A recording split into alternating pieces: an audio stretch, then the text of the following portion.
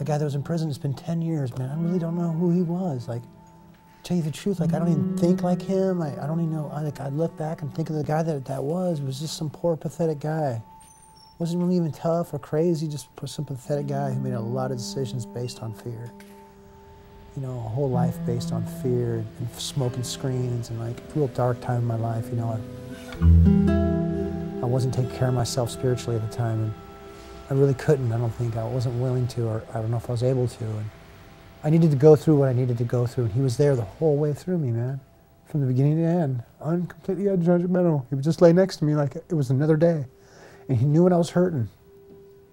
He would just lay next to Kevy, and you know, remember Kevy, crazy Kevy. Kevy was on my couch, and Dina was on my couch kicking dope, and most of them were sick, poor, and hungry, and weird, really weird people. And he just didn't know they were weird.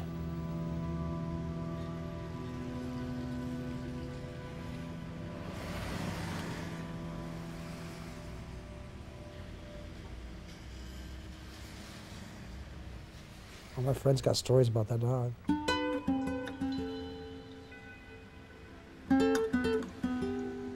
My buddies that would come and stay at my pad that were having hard times, you know, my fucking dog would get right next to him, you know? He would get right next to him and he wouldn't leave. He was just so loyal.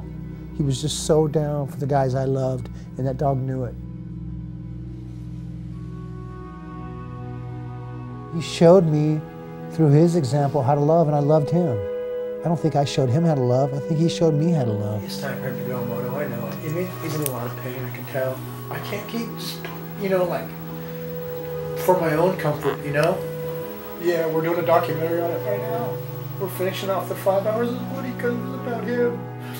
I talked to Cynthia this morning. Cynthia's like, we're doing the right thing. And I'm like, thank God I have people that know what's going on. Dude, he was so rad, dude.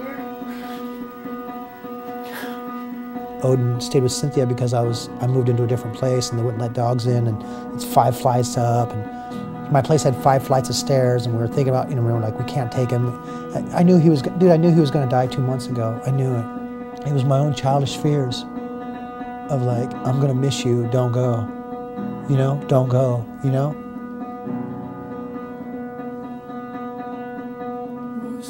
It may sound crazy, but he had like some universal job, or like God gave him some job to do here and take care of people, you know?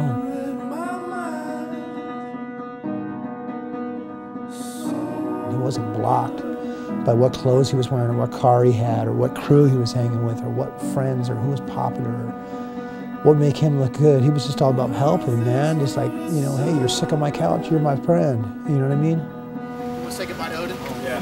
You tell me how it is. You go say hi to Jesus. Tell him we're coming. We're coming soon, okay? You tell Jesus we love him. And you hang out, keep an eye on him. He'll give you a new leg, Flecker. He'll give you a brand new leg, you'll be all good. I want to be the man, you know, I can just put this dog down, John Wayne it, man, but it's not me anymore, you know, I'm not that tough, man. Really, I'm a soft dude. I'm really a sensitive dude, I've come to find out. The older I get, the more sensitive I get, man. And thank God. Their whole job is to serve, I think. And like I told Odin, you know, his job was done. Your job's done here, champ, okay? You know, his job was done, man. There's no way of denying that. Go sleepy's cave. Go sleepy's boy. Go sleepy's with Daddy K. It was my own childish fears. You can't leave me because I'm going to miss you. And I think he was way beyond that. You know, he was just like, I'm going, champ. I got to go sometime, you know? Don't make me stay here any longer. Huh? He knew it. He knew it. He knew he was going. He knew his time was up. Every time I was around him. You're running and injured, just like you ought to be. I love you, Bobby. You're a good boy, man. That dog was in pain, and that dog needed to go. He didn't want to be here no more. The motherfucking dog will ever wear this collar. He didn't dog good enough to wear this collar. Long with one line. We gotta go, guys. I'm done.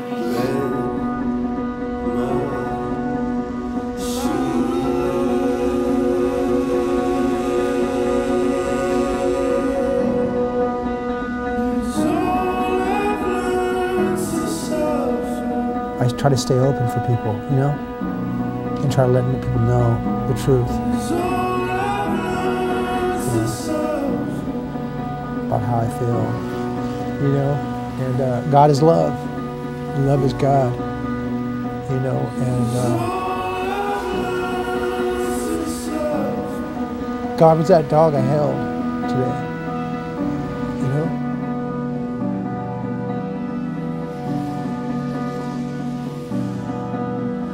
Yeah, he just showed me unconditional love. He did. And by that, I think I learned to love people, I think, a lot more.